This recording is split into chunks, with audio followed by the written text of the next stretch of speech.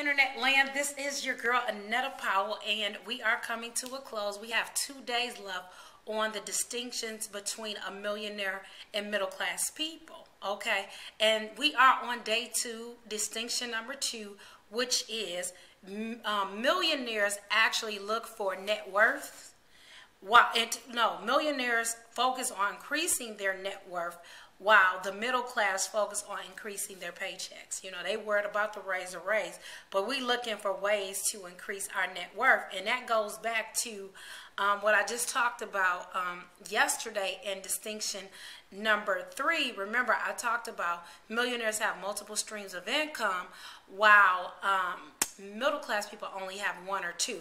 Well, you can't increase your net worth if you don't have multiple streams of income. And so that's the key. You need money to develop those net worth so that you can be worth a lot of money and make a lot of money, okay?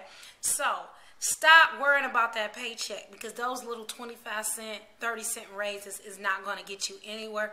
Start thinking like a millionaire. Start increasing your net worth and taking you so that you can take your life to the next level, and you have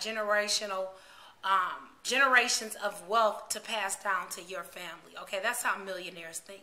So with that said, guys, we are on our final day of the distinctions between millionaires and middle class people. So tune in tomorrow so that we can wrap this up. So with all that said, you all have a great day, and bye.